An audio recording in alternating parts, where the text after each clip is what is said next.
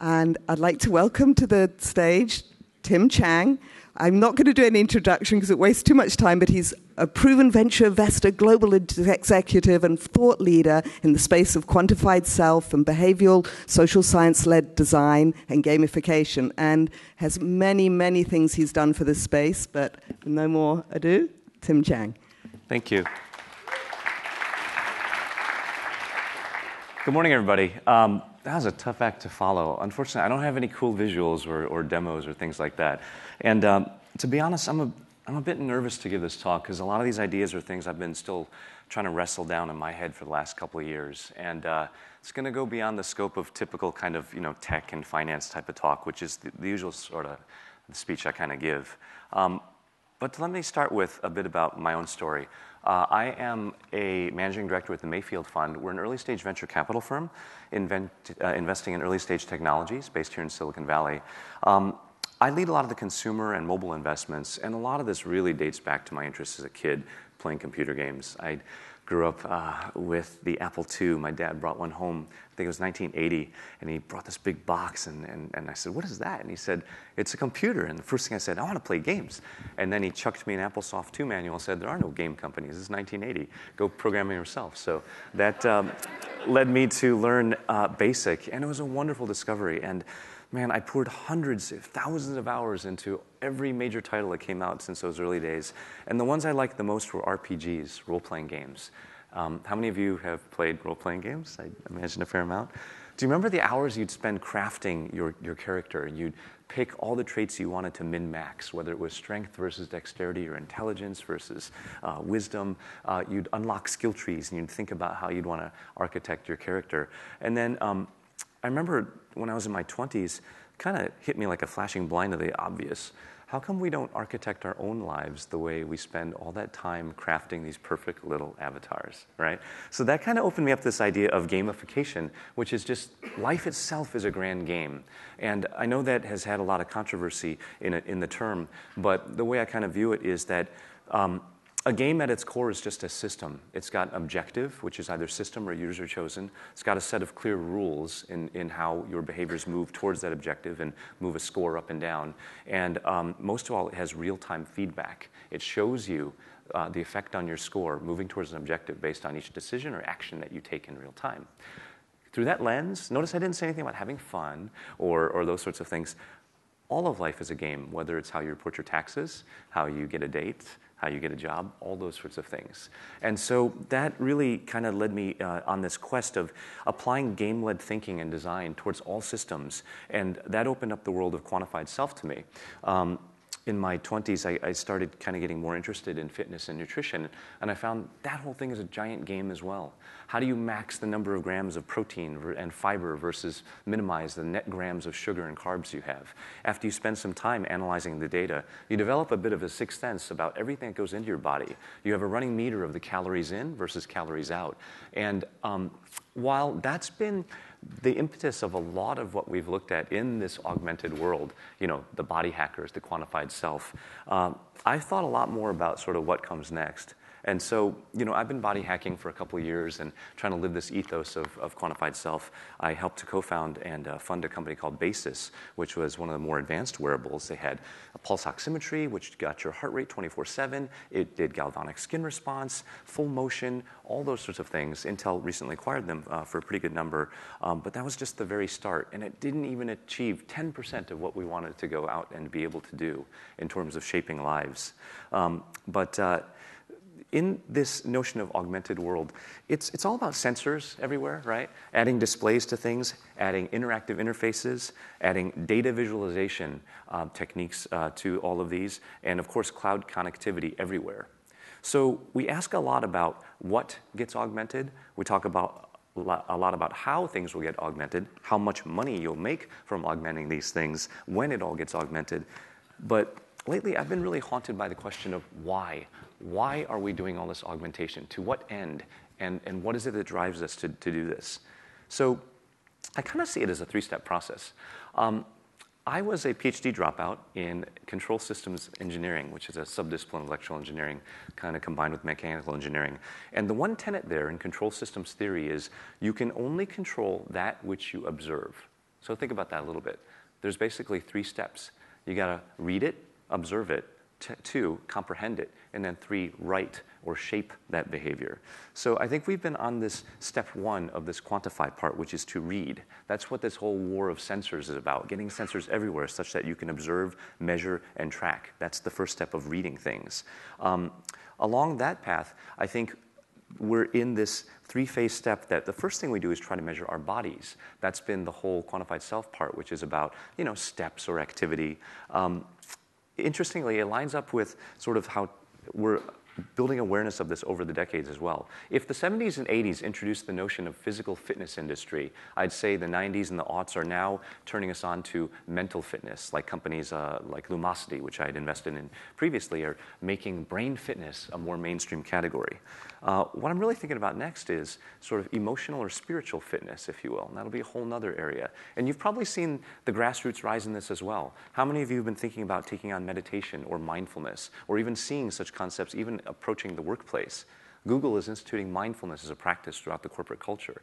This to me says that this is the dawn of that new age of awareness and sort of this wellness aspect or fitness of even of what's inside, right? So in terms of the reading and measurement of this, we definitely know how to measure the body. We've got our Fitbits, our Jawbones, our Bases. We'll have more and more sensors that will get heart rate, and we'll have blood pressure, all those things next. We're starting to figure out how to read our minds. Facebook is a giant social graph and interest graph network that's measuring all the things you spend time on, your behaviors, your interests, your habits. That is getting mapped out. Next, we're going to probably figure out how we read and measure sort of the spirit or the soul, if you will. That is through things like mindfulness, meditation. How do you measure and get feedback on focus, relaxation, emotional states? Could it be tied to your cortisol levels of oxytocin being produced, et cetera? This second step that we're entering now, we're away from the read into understand and comprehend, the awareness part. This part is what fascinates me right now because really, what I think all these sensors do, all the data does, it adds a lot of validity to a lot of ancient wisdom people have known for a long time. I think the reason mindfulness and meditation is so interesting now is it's moving out of the foo-foo world of sort of, hippie or sort of religious connotations, because when you can put a sensor on your brain and show that your alpha waves are actually aligning as you do a square wave breathing exercise, that adds tangible feedback, a score to this game of relaxation. And instead of having this sort of nebulous thing, which is, I don't know, that sounds like some sort of shamanistic thing people would do. It is something that's tangible that you can do after 5 minutes realize, oh my gosh, mindfulness might actually work. And there's some data to show to that. So these sensors, this data that provides that instant gratification, the numbers, the hard science that we need to see to prove these sorts of things to ourselves. Otherwise, the feedback loops of practicing meditation for years, you might not know if you're doing anything right. Similarly, you can go to a gym for months. You won't see a six-pack, kind of shape up. But through little tracking apps that gives you a right on, keep going at it, gives you that little bit of snack-sized feedback that keeps you going at it. So all this is about behavior shaping, behavior change. And that takes us to the third wave, which is really, we got read, we've got comprehend, and then it's about writing. So after sensors, we're going to have more actuators coming into all these different types of devices, networks, wearables, et cetera. This is the part that closes the loop, helps us to control, change the states, and change our behaviors. That's where we get to really interesting stuff. Something I think a little bit about, we spoke on this at South by Southwest with Daniel Kraft. There was a topic called Building the Post-Human Brain. And Daniel talked about this notion of prosthetics for your brain. Sounds kind of crazy, but we're already there. What is Dropbox for? What is Instagram except outsourcing your entire visual memory, right? I think we're pretty soon going to get to the point that there are prosthetics for body, mind, and soul. How many of you saw the movie Her? I thought that was pretty fantastic, and that actually opened up a whole lot of interesting ideas for me on the notion of what I term machine empathy, which is a very simple idea. Isn't it odd that most applications and computer systems only have one tone of voice to talk to you in? Do you remember Microsoft Clippy? How many of you got pissed off at that thing and totally uninstalled it? And you know why? It's because of the emotional state dissonance that it had. Clippy was unceasingly cheerful. And the thing about human beings is, if you're getting pissed off and something is continuing to be more and more cheerful at you, it actually makes you more pissed off, right? It's really, really annoying when things don't tune their emotional state to you. And that's what machines and applications have not done until now. But within this next year or two, I think we're going to see more and more technologies that introduce this idea of sort of machine empathy or an understanding of the user's emotional state. I've been looking for entrepreneurs to go explore this area, but well, here's a simple idea. Let's say I OAuth all of my emails, my text messages, all of my social media updates into a semantic analysis engine. Run a quick analysis. You probably know my tone of voice. You'd know the top 100 phrases I use all the time. Pretty soon, you probably could write my emails for me, and you'd see the same 24 types of emails I write week in, week out. Hey, let's grab coffee. Hey, let's catch up. Hey, what are you doing? Et cetera, right? So within that, you'd build a giant state machine of exactly sort of my habits, my state, my tone of voice. You could probably tell roughly my emotional state, right? With a few simple heuristics, you could look at my calendar and see, you've got 5 back-to-back meetings. By meeting 4, you're probably 15 minutes behind and probably pretty frazzled. If I'm Google Now and just give you a generic alert saying, you are 15 minutes behind, I'm going to say, F you, Google Now, I already know that, right? Instead, if you phrase it a little bit differently, say, hey, I notice you're probably 15 minutes behind and pretty frazzled. Shall I ask Joe to reschedule for another day? That's what your admin would do for you, right? It's just a little bit of that empathy. And I think that's something that we're going to see with machine intelligence and all these applications coming in. The point of all that is that I think the technology, all these sensors, all of the augmentation, it's really just a tool and ultimately a mirror to help us understand ourselves as humans. And what I really hope is that it helps us make us more human, better humans. There's this tension I sense in Silicon Valley right now where we're using technology in 2 different directions. One is to automate things to the point where we minimize human contact. I want to press a button and I want everything done for me, and I do not want to interface with other human beings. The other direction, though, is to use technology to perhaps make us more in tune with ourselves and have more authentic connections, right? To actually be able to understand each other better. That's the promise of apps like Secret and Whisper and things like that. But what I kind of fear is that social media 1.0 and connectivity, it's sort of led to sort of this fake behavior. Because let's face it, you're not really your authentic self on Facebook or Twitter or Instagram. You're engineering the aspirational branded self you want everybody to see you as. What is the game of social media? It's collecting the most number of likes, tweets, and retweets. The only failed Facebook status update is one that gets no likes or comments, right? So the thing is, though, can technology be used as something to really show us ourselves and the full range of all the possibilities we can be? I call this sort of the possibility space of all of the possible yous. Every you that you could be in the future. There could be a really ripped, buff you. There could be a PhD version of you. There could be a drug addict, completely destitute version of you. They are all within that realm of that possibility space. There is a wonderful story. I don't know if any of you have read. It's by Luis Borges. It's called The Library of Babel. And the premise of it goes like this. Imagine a library that's infinite. And within every book, on every page, there is a line of text that follows the same format. It is basically every possible permutation of all letters from A, dot, dot, dot, A, B, A, C, on and on and on and down. And through this library, every possible permutation of all letters and words, stories are formed. It's very similar to when I was a kid. I once was told if 1 million monkeys sat at 1 million typewriters and typed for 1 million years, they'd eventually produce the works of Shakespeare.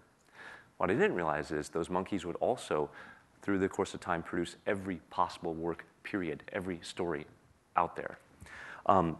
What does this have to do with anything? Well, I visited this company called Cambrian Genomics the other day up in San Francisco. Up there in Soma, they've got the equivalent of the MakerBot of DNA. They're printing out from raw organic materials basically little DNA sequences, all the A's, the C's, the T's, the G's, billions of these base pairs. And, well, some of the first applications sound kind of silly. They figured out the DNA part for a firefly that glows, mixed it with plants and have glowing houseplants. And they're sold as party gifts and novelties. And they sold a couple million of these things. Pretty soon we'll probably see glowing marijuana plants and fun things like that. Their second application, they were able to extract the smell and the color of cherries and bananas, which are pretty well-known DNA chains, and they're able to mix them into, E. coli and other types of organisms, such that you could feed it to your pet, and your pet would produce really pleasant-smelling and colored excrement. Sounds kind of silly, but this is just the start. You can print any chain. So what are some of the customer applications doing? There is a polo horse breeder in Argentina mapping out all sorts of mutations on sort of programmatic basis, going to take those, print them out, order it from Cambridge Genomics, use IVF, and go create lots of attempts at mutant super polo horses, right? So what struck me when I visited Cambridge Genomics is, man, if I were them, I want to create DNApedia. I want to create the Library of Babel in every possible chain of ACs, Ts, and Gs and own and know what those properties are. My friend Rob Reed, an author and TED speaker, he said, Tim, that's impossible. That'll take more matter than is all in the universe to do. And then it kind of struck me, perhaps that's what the universe is a giant Monte Carlo experiment running every possible permutation of all these sorts of things in all configurations. And that there's many universes running this experiment over and over and over again. So tying this back, I know this is a little way out there, but tying it back to technology and the purpose of all this, until now, all of our lives have been a monkey's typewriter page banging out a different story, a different experiment. And without technology, those stories are often lost. They are maybe captured in a 2-sentence eulogy, or it's a legend that's passed down through the ages, like a kind of human game of telephone. But what I think is interesting about technology is that the cost of measuring, storing, capturing, analyzing, and then basically communicating and sharing and connecting these stories is coming to the point that it is basically costless to capture that story of your life, every moment, your time, not just your timeline, not just your highlights, but every second, every image, every thought you have, every communication. Within this giant database, as that's connected, you can start to see the patterns emerge across the stories of all our lives. And you might even see templates that, wow, there are maybe only 100 types of stories, and there are all these permutations thereof. And that, I think, is what a lot of these sensors will get to do. But really, the next step is that as the actuators kick in, as we are able to hack our wetware, as we understand our neuroelectrical interfaces of our bodies, I think our fate is to really transcend our physical form and really go beyond that and, kind of figure out what it is that we want to become if all states are possible. Again, this is sounding really, really out there, but I was in Korea for a conference 2 weeks ago, and in Seoul, they have nailed the plastic surgery business down to an absolute science. It's like Starbucks, and it's flawless. They can break down your cheekbones, reconstruct your jawline, everything. They can give you anime eyes, really large and beautiful. The irony, though, is that there tends to be just 2 or 3 templates that are really popular, so all the women look alike. And they're all gorgeous. And it's led to some pretty crazy things where men will sometimes sue their wives when their children are born because you get these really fugly babies and you're like, but the natural answer to that is actually, that's okay, just wait till the kid's old enough for plastic surgery. This brings up a really interesting question. What is beauty, and is a manufactured beauty through such a seamless plastic surgery process any less beautiful than that which is natural? Isn't that blurring the line between your physical state and an avatar you would choose and painstakingly craft in Second Life or any other virtual world, just like those RPGs when we grew up, right? So that's what I mean, that this age is already here where you can choose that state which you want to be. And I think that part gets pretty interesting because as technology opens up the scenarios we can unlock for ourselves, then the real question is the intent you bring to it and the story you want to write with it. If all states are possible, if you could look any way you wanted to, then all that matters is the choice that you would make, the intention, and the why, right? And how that might influence others. Those are the things that really interest me in terms of how we're moving from sort of the read part of the augmented world to the write part. I think next up, I think our memories are going to be up for grabs as well. Neuroscience shows that memories are not like a hard drive. Your memories are not encoded and stored perfectly like digital bits into silicon. Instead, they are shaped by the emotions they're encoded with, and every time you go and access that memory, pull it back out and examine it, and put it back, it's actually re-encoded in a different way. It's kind of why, well, if you were to look back on Star Wars and how you remember it when you saw it as a kid versus if you were to pull it now and watch it, it'd actually be a little bit different. You'd kind of say, it wasn't nearly as cool as I thought it was when I was a kid. It's also when you start to relay and retell memories, they change over time, like playing telephone with yourself. Well, turns out these can be hackable as well. Emotions really shape a lot of how these memories are burned in. And with things like Oculus Rift, you can re-simulate basically consciousness and re-encode them. So, the military is doing experiments now with post-traumatic stress disorder where you can simulate that traumatic experience like driving over the IED that blew off your legs. But at this time, instead of all the painful memories that were burned into that experience, imagine using things like MDMA and re-encoding it and stripping out the negative emotions so that you can get the memory back to closer to a neutral emotional state. Another wonderful experiment I've seen is a digital artist using VR headsets to give sort of regular people a full-on experience of what it's like to have absolute paranoid schizophrenia. These are tools which actually, to me, generate empathy, back to that notion of technology as a mirror and a tool to really connect ourselves.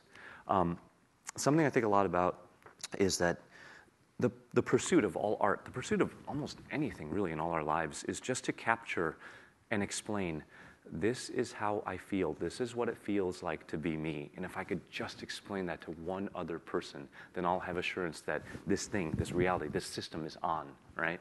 But every medium we choose, words, music, paint, all these things, they're imperfect. Therein lies the beauty that you capture these emotions and you try to transmit them and other people take the meaning from it. But what I think the holy grail is can these technologies be used as an engine for perfect empathy?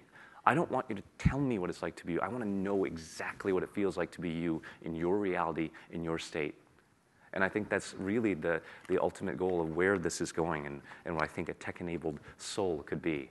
Because what I think ultimately what it's all about, the technology within 100 years, if we don't run out of resources and blow ourselves up, will allow us to arbitrarily take on all sorts of physical and digital forms.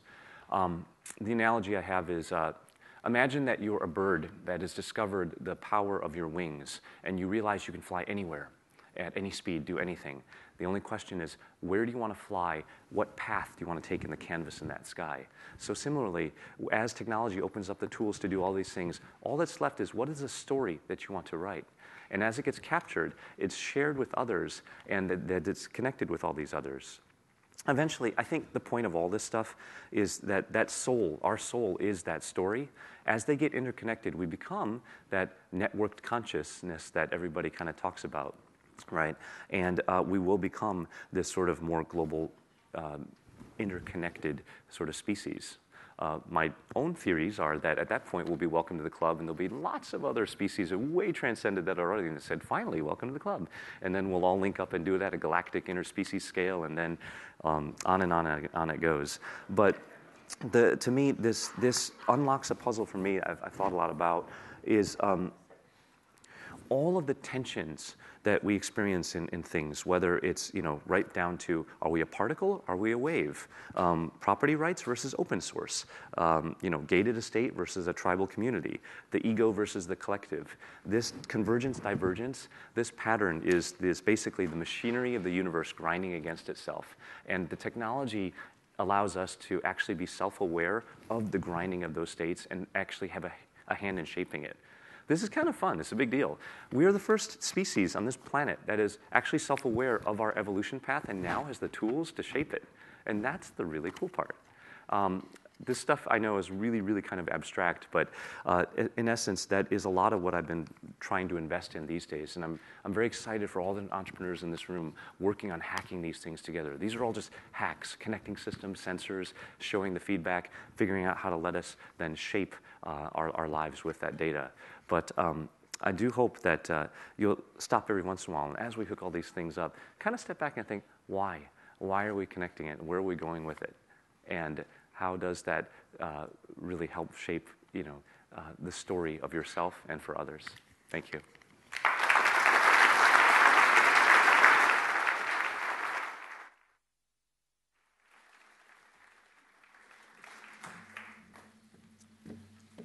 Kapoom, right? Awesome. Thanks very much. One more round of applause for Tim Chang.